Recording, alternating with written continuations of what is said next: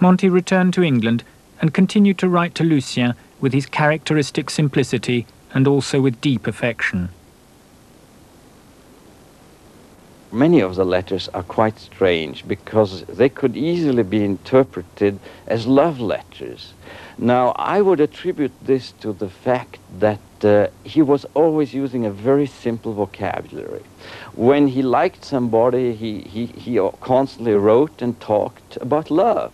Not just to me, to his ADCs, to his foreign officers. It was love all over the place. His father was a bishop, and I'm sure was talking of love a great deal in a religious way. So he misused the word a lot. And this is why he had only one word for the people he liked, and this was love. Holidays with Lucien could only be happy interludes. The reality was that 2 years after the war, Monty and his son David still had no home. Everything we'd had was in store and had been bombed in Portsmouth, and so he really had no home and no possessions. There had been a lot of suggestions at the time that my father might have expected a sort of stately home like Marlborough, Wellington, as a conquering hero returns, but that never happened. He bought this derelict building and then ran into enormous difficulties of even being allowed to convert it into a house. And he was refused planning commission, and he had to appeal right up to the Prime Minister, and there was a tremendous sort of furore. He was only able to build his home when the Australian government heard of his plight and sent a shipment of timber. He was now in charge of Britain's peacetime army, a role needing diplomacy and tact. He was constantly at loggerheads with Attlee's Labour government. Inevitably, he got his fingers burned. He was very naughty because he liked to try and interfere in politics about which he knew nothing. And not merely foreign politics. He bored Churchill to tears by talking to him about Greece and Turkey, about which Monty knew nothing. But on one particular occasion, there was real trouble because he tried to lobby the shadow cabinet, although he was CIGS and Labour government was in power. He tried to lobby the shadow cabinet about some matter, I think it had something to do with recruiting or national service. And Churchill was furious, and he sent him a message to say that it would be very much better if the CIGS kept his mind on military affairs and military matters and didn't try to interfere in politics, which were not his business. The Russian threat to Berlin in 1948 finally gave the government the opportunity they'd been looking for. Monty was packed off to Paris to set up the Western Defence Union. For the next 10 years, he devoted his still enormous energies to laying the foundations of what became NATO. Communism is a religion. It is anti-Christian, it is retrograde, it is immoral. And as a Christian... Monty had found a new enemy to fight. As a Christian soldier, I declare myself an enemy of communism and all that it stands for. At home, he remained hugely popular. And I will have great pleasure in presenting Viscount Montgomery with this emblem from the old town, the Prince Albert Winkle Club. I want to thank you for making me a member of the Winkle Club. I must I'll be quite frank with you. I'd never heard of the Winkle Club before. But that's my mistake. I'm now very glad to be a member of it.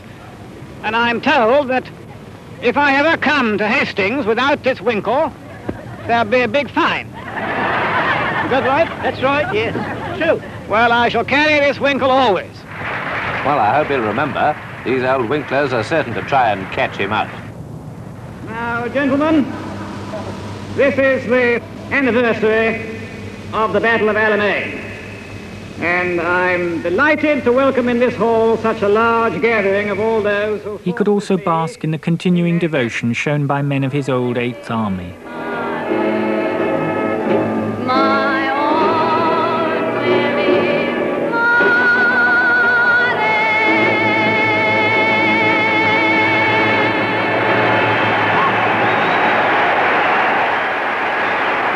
In 1958, he finally retired at the age of 70, after 50 years of continuous military service. Now, I'm going out of business. And most people will say, I've heard a lot of people say when they go out of business, this is the saddest day of my life. But from my point of view, it's the best day I've ever had. I'm delighted to go. And I go with complete satisfaction to myself anyhow. I'm delighted to go. I've had enough. I want now to go and be quiet. And live Far from being quiet, he was soon speaking on American television, causing a public outcry. In the United States, my observations would be that the leaders, your leaders over there, are people who are not awfully well. Mr. Dulles, Foster Dulles, whom I like very much indeed, like he's an awfully nice chap, very decent chap, is in hospital with cancer. Your president has had 3 very serious illnesses, very serious heart attack, this ileitis, and a stroke. The head of your State Department today walks about on 2 crutches, and then he can't walk properly. Oh my God.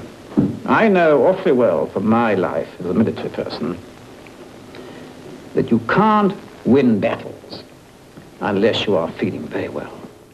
There was more to come.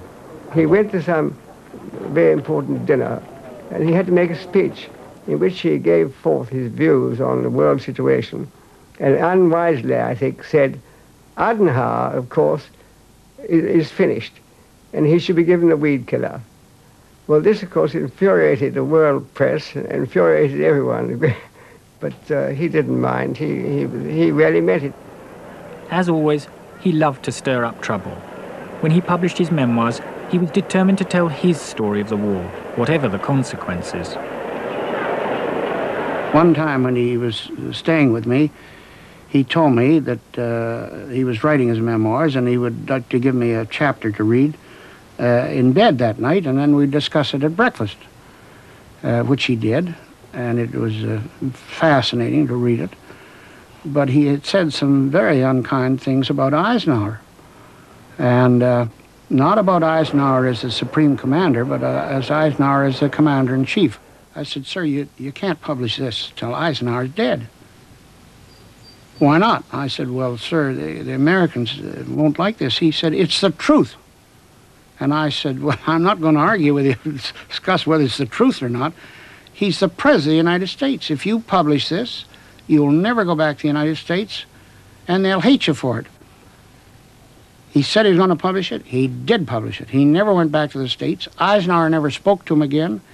He had been given the freedom of the city of Montgomery, Alabama. I don't know whether this has ever happened in history before. They took it away from him. He just couldn't stop. I never said Eisenhower was a bad general. Never. You can't find that anywhere in the book. I just said I didn't agree with his way he did his stuff. I just told the story of the Ardennes. Finish. I didn't say that Badley had lost control, which one could have said, I suppose. I didn't say that. Well, you know what happened, of course. You know what happened. 80,000 American boys were killed and wounded. And, of course, that didn't endear me to the American generals when what happened was what I said would happen. I think that it's a question of wisdom. And you've got to remember that in handling world problems, I think you must remember that the British have the experience of centuries. The United States has the experience of decades. And I would say that you have quite a bit to learn. Gradually, even the British press lost patience with this old soldier who'd become a caricature of himself. Even his friendship with Lucien cooled. The schoolboy had grown up. He was already, I guess, in his early 70s or close to that. And he just kept telling everybody how fit he was. So he tested my eyesight with an airplane disappearing, and he tested the way I was hearing and so on, and I was invariably far inferior to him, and that made him very happy. And then we went on a walk through Murren, Monty with his age-old little cane, which he always had in his hands. And now the military sense of orderliness came through with great vigor. Monty just couldn't have it that there was dog excrement or empty cigarette packs on the trail.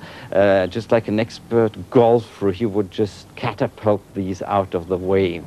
Another element which struck me was that he was constantly looking for straight lines everywhere.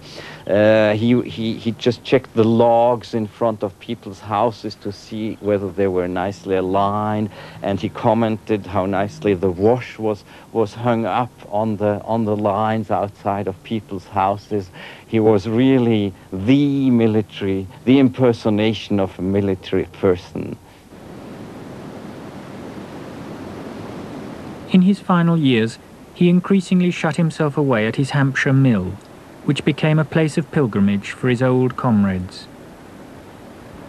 I went along and rang the bell, and the housekeeper came down, and she said, "He's in bed. Go up." So I went up, and there he was lying in bed, looking very, very ill indeed. And obviously in great pain. He said, "My back's hurting, Charles." And I said, "Well, can I do anything? Can I lift you up?" He said, "No. You better go." When I went into the bedroom, I said, "What is troubling you, Field Marshal?" And he said, "Well, it can't be long now before I go over the Jordan." He never used the word "before I die," never, as I knew. And I've got to meet all those soldiers that I killed at Alamein, and then I killed at Normandy, but particularly at Alamein.